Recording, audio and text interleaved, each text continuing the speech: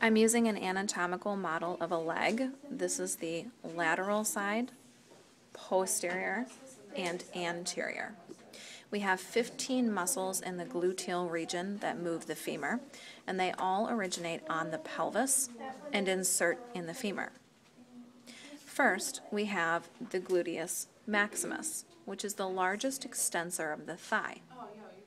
Deep to the gluteus maximus, we have the gluteus medius and minimus. They are not shown on this model, but both would be located approximately here, deeper to these structures, and they're both fan-shaped.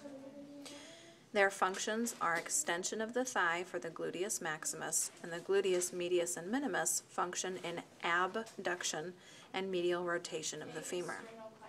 On the lateral aspect of the leg, we also have the TFL, tensor fascia lata.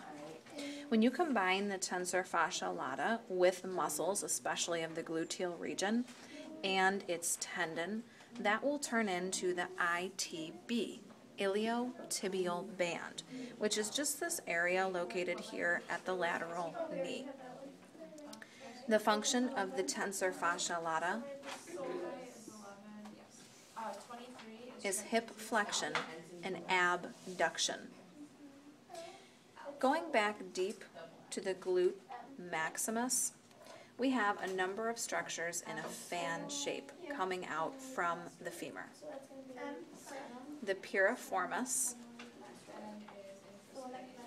superior gemellus, obturator internus at number 14, a little bit smaller there, inferior gemellus at 15, obturator externus at 16, and the quadratus. So piriformis, superior gemellus, obturator internus, inferior gemellus, obturator externus, and quadratus. P, go, go, Q is your mnemonic.